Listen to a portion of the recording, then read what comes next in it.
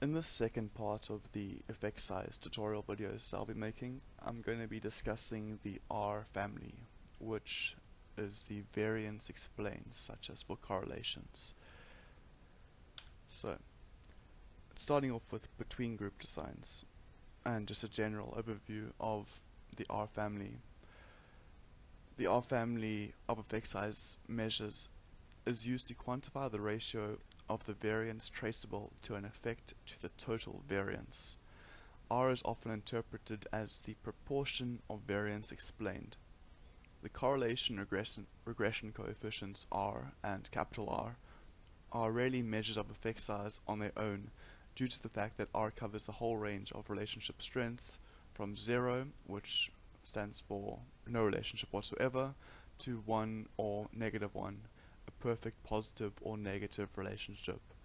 There are three primary effect sizes other than correlation and regression coefficients that are used in measuring associations, and these are Eta-squared, partial Eta-squared, and Omega-squared.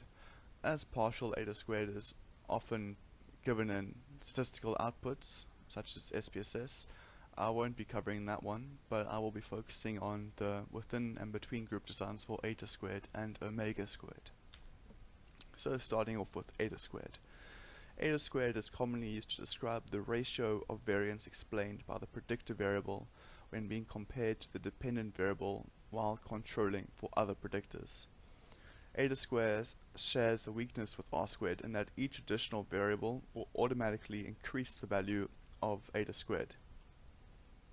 Eta-squared measures the variance explained of the sample, not the population, meaning that it will always overestimate the effect size. However, this overestimation bias grows smaller as the sample grows larger. So the Eta-squared will be a statistic and not a population parameter. And you can see the formula here. It is simply the sum of squares of the effect divided by the total sum of squares. So going through a worked example, suppose we want to investigate the magnitude of effect of the difference between injury level, which has 3 levels, low back injury, other injury, and not injured, and the left-right percentage difference of the L5 multi-50 muscle cross-sectional area in cricket fast bowlers. The left-right percentage is calculated as follows: the largest divided by the smallest value times 100 minus 100. After having calculated the primary statistic, which in this case would be a univariate analysis or a one-way ANOVA, we get the following output, which was generated using SPSS. So we can see our different types of injuries. No injury, which has 30 participants, injury but no low back pain injury, has 33 participants, and low back pain injury has 25 participants. And overall, the model is significant and has 2 degrees of freedom. That's important to know because we'll be using that later. So let's calculate the Eta-squared for that worked example. So using the formula previously shown and shown above here, we can calculate an estimate of the magnitude of effect. The sum of squares for the effect in the scenario would be the variable of injury type. We can see that here. And so in order to calculate Eta-squared, we would simply divide the sum of squares injury type, which is 403, by the total sum of squares, which is 9201.76, which gives us an Eta-squared effect size value of 0.0438, which can be rounded off to 0.04. However, as mentioned, Eta-squared is an uncorrected effect size estimate that explains sample variance and not population variance. Thus, it is recommended that one use Omega-squared, as it does correct for some, although not all, of the bias. While Eta-squared statistics can describe the effect size observed in the research, it is often important as well as valuable to move beyond a particular study to the population, and therefore becoming a parameter from where the sample was derived, and therefore of the effect size that could be predicted from a replication of the study. One way that we can achieve this is by calculating omega-squared, which, as mentioned, is a less biased estimator of the variance explained in the population. Since omega-squared is less biased, although not completely unbiased, it is preferable to eta-squared. The formula for calculating eta-squared for between group designs is shown in the next slide.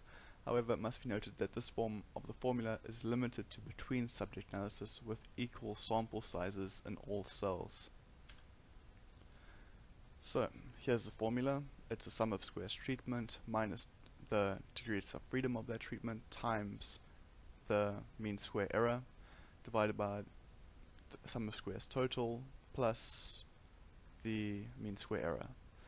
So using the same data as was used in the eta-square example, this data, we can calculate omega-squared using the formula shown. The sum of squares for treatment would be the variable of injury level, which is again 403.42, which is subtracted from the treatment degrees of freedom, which is 2, multiplied by the mean square error, which in this case would be 31.58. We can see here, mean square error 31.58. And this eventually gives us a numerator of 340.26. Next, we calculate the standardizer, or the denominator, which is the sum of squares total, 9201.76, which is added to the mean square error, which is again 31.58, giving us a total number of 9233.34. Lastly, we can divide the numerator of 340.26 by the standardizer of 9233.34, which gives us an omega-squared value of 0.0368, which is then rounded off to 0.04. As you can see, the omega-squared effect size is slightly smaller than the eta-squared effect size of 0.0438 due to omega-squared being less biased. As the sample size increases and becomes more representative of the population, the differences between these two measures of effect size will decrease. So, let's move on to within group designs for the R variance family. So, whilst it is possible to calculate eta-squared and omega-squared for within group designs, such as a repeated measures ANOVA calculation, which will be the example I'm using, the formula to estimate this effect size does become more complex. For example, if you're using a mixed factorial design and you want to investigate the magnitude of effect of one particular factor, for instance factor A, Salkind in 2010 recommended using the formula below. This particular formula, factor A can be changed to whatever specific factor that you want to calculate the effect size of. And the formula for calculating omega-squared for within group designs is slightly different from between group design formula, but omega-squared is still a less biased population estimate when compared to eta-squared, specifically for small sample sizes such as those less than 20. And is simply the degrees of freedom from the effects times the sum of squares treatment minus MS error divided by the total sum of squares plus the mean square for the subjects. So our worked example for this within group design would be testing to see if there is any difference from the left versus right arm lift and bolus using the same group to perform the task twice using a repeated measures ANOVA. So our main factor is simply the arm side with 1 degree of freedom because there are only 2 groups and only 2 repeated measures of those groups. So to calculate the eta-squared for the above statistical output, we would firstly calculate the total sum of squares, as it's not given in this output, but it's quite simply done by adding the sum of squares of the factor, the arm side, with the sum of squares of the error. This gives us a total sum of square value of 53,942.5, and this would be our standardizer. As we only have one factor in this example, we will then divide the sum of squares for factor A, arm side, by the total sum of squares, giving us an eta-squared value of 0.091. As was mentioned before, Eta-squared is a positively biased estimate of effect size, and one should use omega-squared as the alternative effect size measure where possible. To calculate omega-squared for within group designs, we would first need to calculate the numerator, which would be the degree of freedom, which is 1, times the sum of squares for treatment, which is 4,904.327, minus the mean square error, which is 1,961.527, giving us a total value of 2,942.8. Next, you would need to calculate our standardizer, our denominator, which is this total sum of squares plus the mean squares for the subjects, which is 53,942.5 plus 4,904.327, giving us a total standardized value of 58,846.38. Lastly, we divide the numerator by the standardizer, giving us an omega-squared value of 0.05. Cohen in 1988 provided a rule of thumb for interpreting both R and R squared, suggesting that an R of 0.1 represents a small effect size, 0.3 represents a medium effect size, and 0.5 represents a large effect size. In contrast, for Eta-squared and Omega-squared, a small effect size would be 0.01, a medium effect size would be 0.06, and a large effect size would be 0.14.